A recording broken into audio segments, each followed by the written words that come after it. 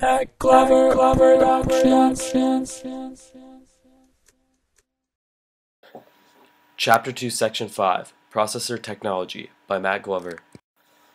Processors refer to the part of the computer that processes information, performs arithmetic calculations, and makes basic decisions based on information values. A microprocessor is a very advanced integrated circuit that houses millions of transistors within a single package. They have a lot of uses, and they're used in many household and electronic devices that we use today, and are very advantageous to use in almost every part of the computer. Microprocessors are wrongly interchanged with CPUs very often. All CPUs are microprocessors, but not all microprocessors are CPUs. Microprocessors are circuitry that surround the CPU, yet the microprocessor encases other processors like the GPU, sound cards, and network cards. Primary and secondary storage. Secondary storage is a storage medium that holds information until it is deleted or overwritten, regardless if the computer has power. An example of this would be a hard drive because you can save data or information to it, and when you restart or shut it off, you can turn the computer back on and all your data will be there, available on the hard drive. Primary storage, on the other hand, is a storage medium for data that is in active use. When the computer doesn't have power, the data is gone. Examples of this include RAM or CPU. And then instructions or software is used by loading from primary storage or secondary storage in order for the processor to execute it. The speed of the processor determines how fast the command can be executed. Keeping it cool. It is vital to keep the processor cool because if the heat that's produced is not controlled, then there will be CPU failures and the lifespan of the CPU will drastically decrease.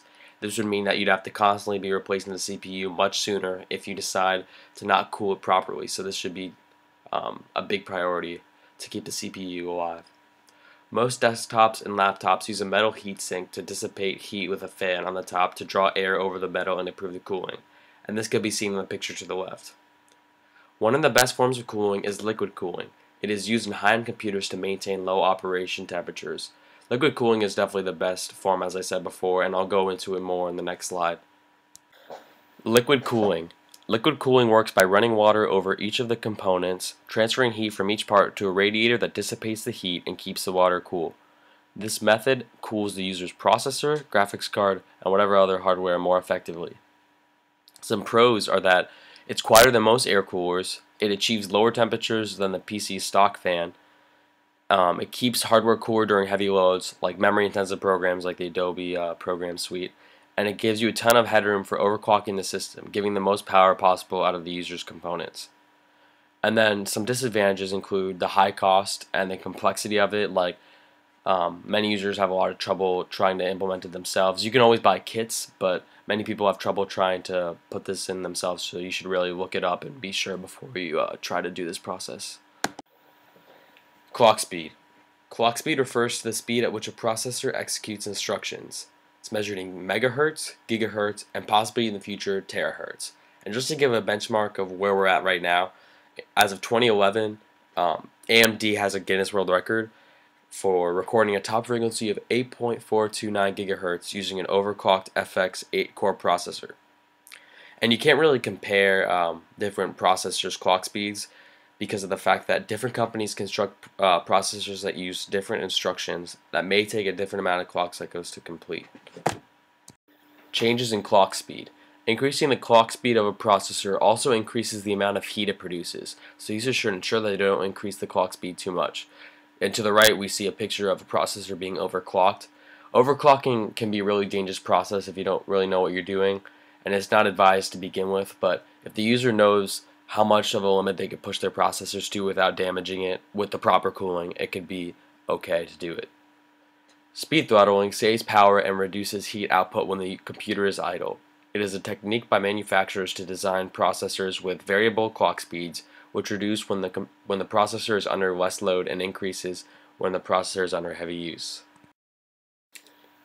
MIPS stands for millions of instructions per second and is another measure of processor performance. MIPS figures should also be used lightly because the numbers can be very misleading.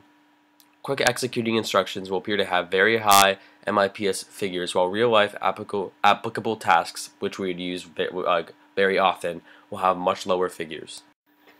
Multi-core processors. Multicore processor is an integrated circuit to which two or more processors have been attached for enhanced performance, reduced power consumption, and more efficient simultaneous processing of multiple tasks. The two processors are actually plugged into the same socket, so the connection between them is actually faster. In practice, performance games are said to be about 50%. A dual-core processor is likely to be about 1.5 times as powerful as a single-core processor. Multi-core processors can work on the same task to get the job done quicker, and as such, dual-core, quad-core, and even 8-core processors are becoming more common. And as you can see in the picture to the left, this is a picture of an Intel quad-core processor. Motherboard. The motherboard is the circuit board that contains a computer's CPU and provides ports and connections for all other parts of the system. It has slots for RAM, connectors for hard disks, slots for attaching expansion cards like video cards or sound cards, and connectors for the mouse and keyboard. They're also equipped with extra ports and slots for future upgrades or expansions, but the components must be compatible with the motherboard to work. Many modern motherboards also have built-in video and sound capabilities, so they feature connections for monitors and speakers. The actual meaning of multitasking. A processor can only perform one instruction at a time. Whenever you are running multiple applications, the processor is actually switching between the tasks extremely quickly. To truly multitask, the user must have a multi-core system. The processor myth. It is not true that a dual-core processor will double the performance or a quad-core processor will quadruple it. Many tasks cannot be completed at the same time since parts must be completed before others are attempted, which leaves many cores to be doing nothing at all or leaving idle. And this adds to the fact that if you have more than one processor, that they'll all be doing something at once.